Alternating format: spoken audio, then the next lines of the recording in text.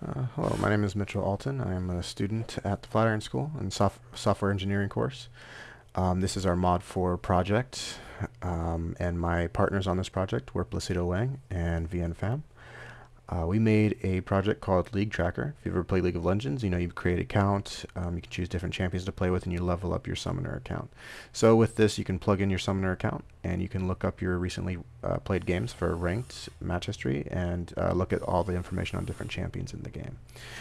So we can set up, we have a login page, you can sign up. And we have validations in place to make sure you fill everything out, your username's long enough, your password's long enough. But I already have an account set up, so let's go ahead and log in. Alright, and you can go, let's check out the champions page. From here, this is literally all the champions inside of the League of Legends game. You can scroll over to see base stats, and you can see their roles, tank, mage, everyone knows mummy, right?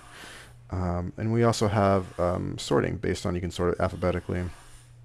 You can choose to sort by all assassins, and since a lot of them have two roles, you can select by two different roles. So this is showing all assassin fighters. If you select another one, it'll change the first clicked one. So now you have fighter marksman. And the only one fighter marksman in the game is Jace. And then also you can select these specifically, you can uncheck them, and then you can sort them by the difficulty of a champion, ones that are easy. Click it. And then by medium difficulty or hard. And then you can also, on top of that, put like, let's see what hard tanks to play. Okay. Well, is there any like tank supports to play that are hard? No. Okay. Tank fighter maybe. Are these all fighters? Oh, go figure. All right. And so we had other sorting features we wanted to add, but these positions aren't provided by the right API, so something we were going to have to put in ourselves, the logic, and so we didn't get to this feature, so we can add that later. You can also, if we take these off, you can search by a champion, so anything with ANN, so Annie, Janna, Oriana, etc.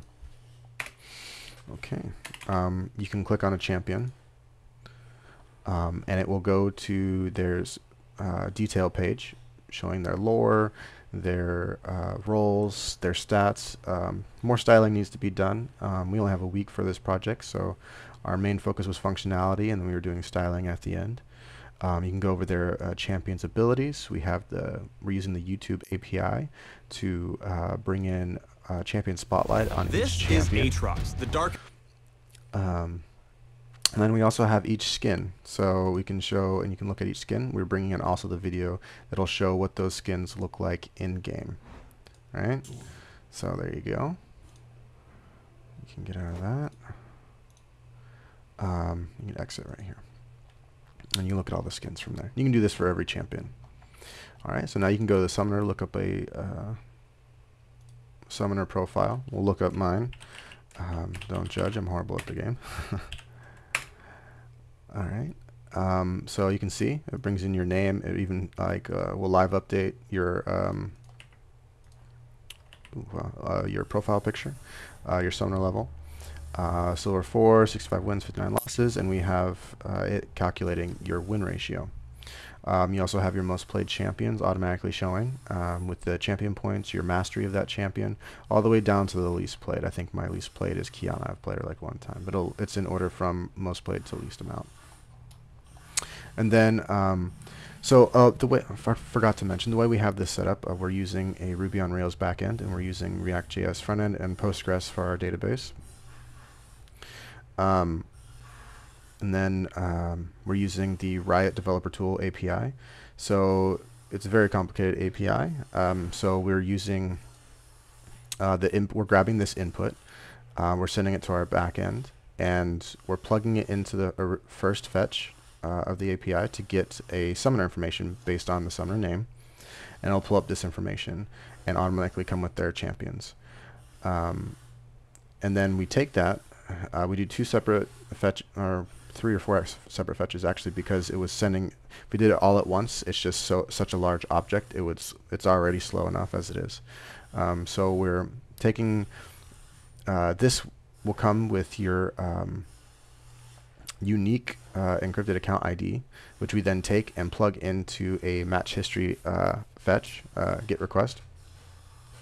And we'll send that back, and from there we'll have all your match histories, which we then have to take a match ID and iterate over all the matches and take those match IDs to get specific information on each match recently played.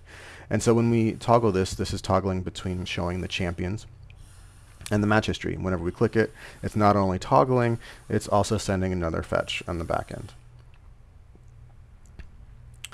So again, it takes a second because we have it set up in the back end for our fetch with the custom route, and then from our front end we are fetching to that custom route to get the object sent back.